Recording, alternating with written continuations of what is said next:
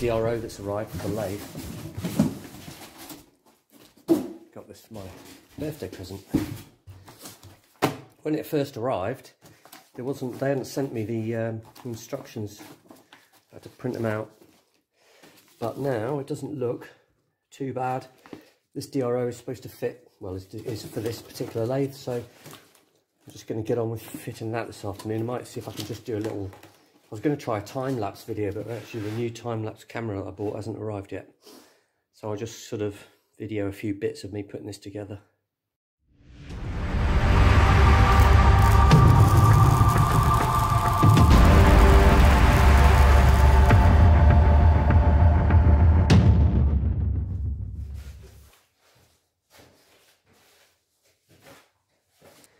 So, straight away, that's the actual DRO unit itself. Just put over there. And basically the first thing that you've got to do is you fit. Now when you get the kit, there's quite a lot of stuff. It looks a little bit daunting, but honestly it's really not that bad. So the first thing to locate is this sort of aluminium extrusion. You get this aluminium bracket. You basically, in the instructions, it shows you how to measure. It has to be into the center of the cross slide, but I think it's relative to where the compound slide is, but it tells you in the instructions that. So you measure it off, you pack it out with a couple of spacers. I just used 3 1mm washers. Then you can't see it here because I've already put the magnetic reader in, but you basically drill and tap 3 holes, M4. It's cast iron, so it drills quite easily. Just went straight in with a 3.5mm drill. So you put that in, then you stick the magnetic strip in. It's all cut to size for you. Stick that in. Then you slide in this stainless steel strip, which covers it all up. And then there's 2 little rubber things which you squeeze in. Now that was a little bit more awkward. First of all, I only had 1, so you have to obviously cut it in half, and you just stretch it out, push it into the bottom there, let it go, trim the edges off, and then with the other one, do the same. I should have shown you that, but honestly it's dead easy, and that holds it all in place. And then you've got all these bits and you think, oh god, I don't know what to do with this, but really it isn't that difficult. So if you can see there, I'm just trying to look, there's this bracket here which is the key bit, that's the key piece. Then there's like a spacer thing, and then the encoder reader on the top, or what's it called, magnetic encoder head. So that just sits on the top. So that's I've just left that loose at the moment, the head. Oh, actually no, sorry, it's this one I should have left loose. Doesn't really matter. So what you do is, again, you measure across the cross slide, you measure into the middle, and you drill and tap, or you offer this piece, this bracket up with, so you put it together like that to start off with. That basically the encoder reader fits into that groove there. So you loosely fit it together, mark, drill and tap M4, and that's it. Just sort of put it together now. So there's 4 little grub screws that came with the kit, which are over here. When you open the kit, you're thinking, what on earth are these for? But now it all becomes clear. So these go in here. 4 of these. That one.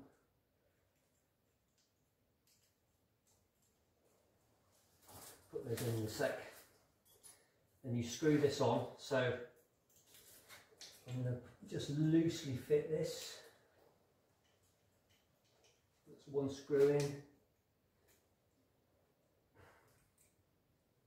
It's supposed to be a really quick video. I'm going to adjust it so that it's in the right place. Let me just tighten these up now a bit. So there it is, fitted. You can see the grub screws, that just lines up the angle bracket. Then there's the spacer thing, and then there's the magnetic reader on the top of that.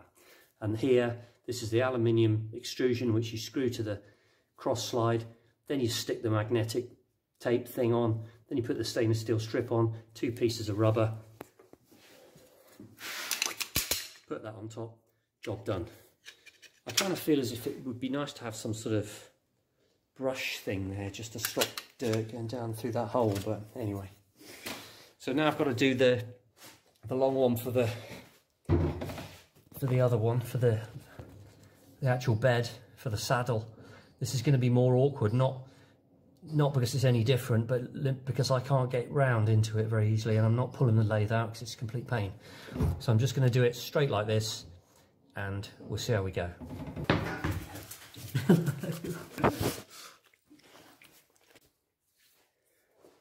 Right, this one's a bit more difficult, actually. So I think that is correct. There's a plate, a spacer, piece that attaches to the saddle, and then there's this bit here which wasn't 100% clear in the diagram, but I'm pretty sure that's how it goes. I'm just going to have to have a look and see. Also, there was no mention of the spacer. It just happened to show up in one of the videos. I'm pretty sure, sorry, one of the pictures. I'm pretty sure that's supposed to be there. Let's see if that is right. I think it is. The next thing I've got to do is I've got to get the aluminium piece extrusion on. Good thing with this is it's cast iron, so it drills quite easily. I'm just gonna do this one.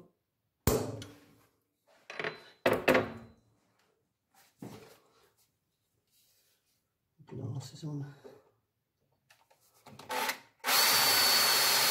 Right, the rail is all on,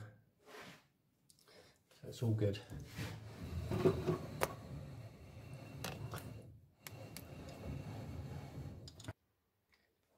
Right, I fitted the aluminium extrusion for the Z-axis reader, and I fitted it here in what I thought was the correct position. This is the flat piece of the lathe bed which takes the taper turning attachment, and this is where I've put the extrusion there, and you can see I've fitted the actual reader head, and it's all good, it all slides along, it all fits. But I've discovered the problem, which is very difficult to see, but basically the cover won't fit. I can't get the cover over the top of it because of the pieces here, and basically it's too high. Now I'll say in my defense here, if we look here, step 39, the reading head should be sitting above the taper turning area, right? So because of the way that the lathe bed is fitted, there's the perfect place for it to fit, and it looked absolutely spot on. But I mean, you can guess that it's not right, obviously. I can't get you can see, I don't know if you can see, the guard won't fit. It's no good without the guard, so basically I've got to do it again. So I'm going to start again.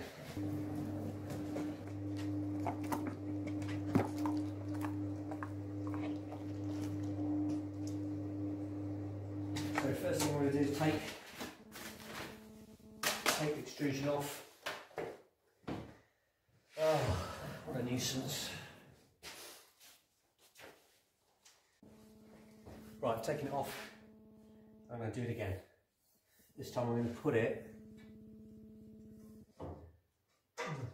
about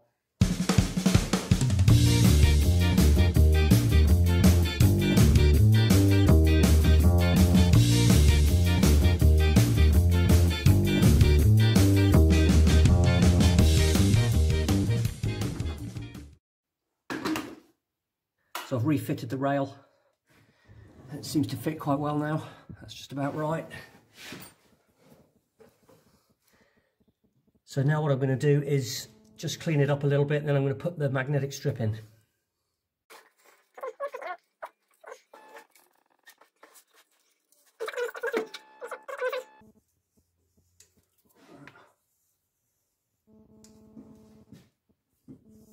Now I had to just trim the rail at that end just a little bit in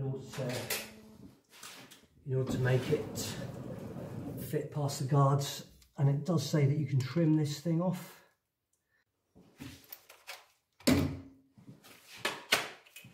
Thinks it can get the better of me that bit, but it can't.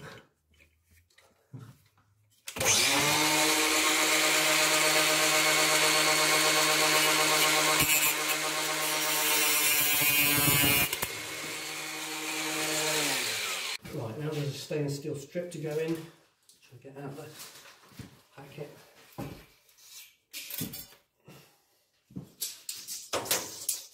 That goes in there, that feeds in.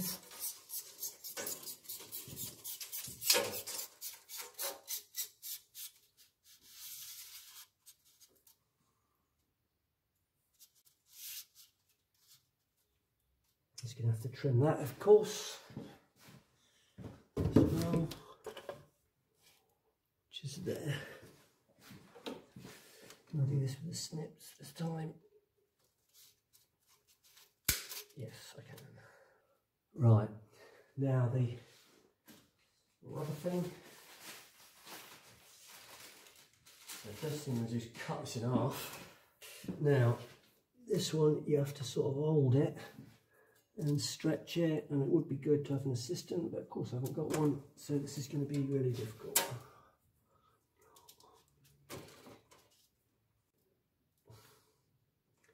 I'll have to just clamp it at that end. That's what I'll do.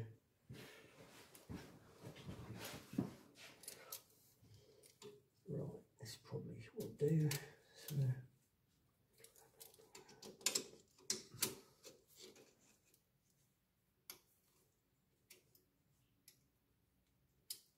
Right, there we go. Clamped it at that end, and I can get to the other end and stretch it out and stick it in. Should push it in.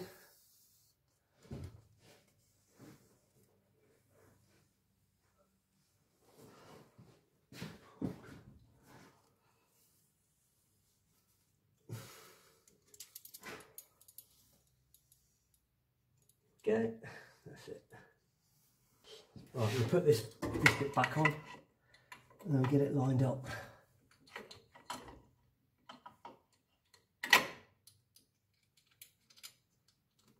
Okay, so what it says to do in the book is you're supposed to put a shim in there now, shim it out, which I might do this time. So it says 0.25 to 0.5 millimeters, so I've got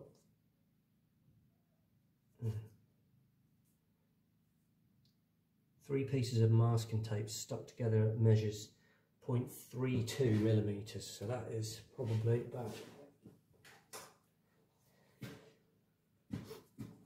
I'm going to put that in there like it says. I can imagine this completely not working. Lightly compress the thing, whatever it is. Tighten it out. And then remove the thingy. Okay, I'm going to actually do that with this one as well. Anyway, that seemed to work. So that seems to be about right. Okay, so I think that's the worst of it done. So now I've just, I've got to put the guard on, haven't I? I think that's it mostly done. That's the guard fitted. Do you know what I think I'm going to do is I use a lot of flood coolant. So I'm going to put a little bead of silicone down the edge of there, down that guard, just to stop the coolant going down. Don't know whether that's necessary, it probably isn't, but that's what I'm going to do. But I'll do that when I'm all finished. And I've got to refit the flood coolant tube because I had to move it, so I need to just drill a couple more holes and put that back somewhere. It was in the way. There's already one hole there that might, oh no, it won't do. Oh, it doesn't matter, I'll do that at the end. Drill them. So now I'm going to fit the actual DRO bit itself. Right, I've worked it out. 2 brackets at the bottom, and then there's the post thing that goes through there, connected to the bracket. And on here there's 4 grub screws which are going to go through these 2 holes. 1, 2, 3, 4, which I think is to so you can mount it on something that's not square and not flat. But it seems that 2 of the holes have been forgotten to be tapped, so I'm just going to quickly do that now. M5.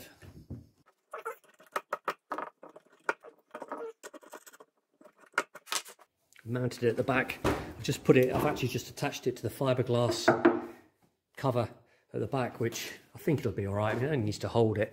I would have liked to have, or preferred to put it at the back there, up against the actual body, but I can't get round there to drill, and I'm not moving the lathe, it's too difficult. So I think it looks pretty good up there anyway.